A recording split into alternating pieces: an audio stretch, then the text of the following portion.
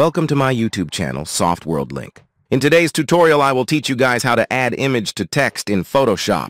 Select the text tool and write the text. Drag and drop the image over the text.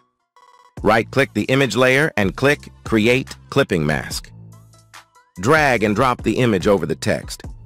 Now adjust these images as per your requirement.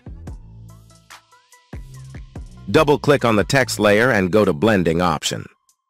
Apply text strokes and shadows. Double-click the background layer and unlock the layer. Double-click on the text layer and go to Blending option and apply Gradient. Select the layers and merge them. Select the brush tool and apply some effects. Drag and drop the image over the text.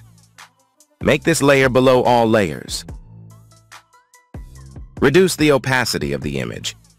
Go to the Filter menu and click on Blur and then Gaussian Blur. Adjust the radius as per your requirement. See, the image text effect has been created. Hope the tutorial will be helpful for you guys. Subscribe to the channel for more such Photoshop videos. Thanks for watching the video.